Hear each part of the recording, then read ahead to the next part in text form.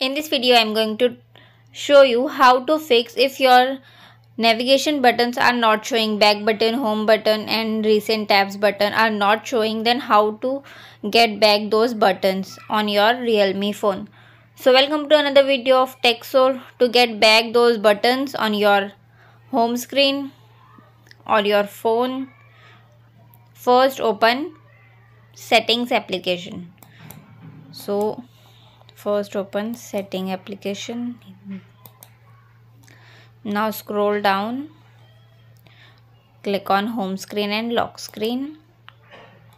Scroll down and click on system navigation. If you can't find system navigation, then you just search on the search bar, write navigation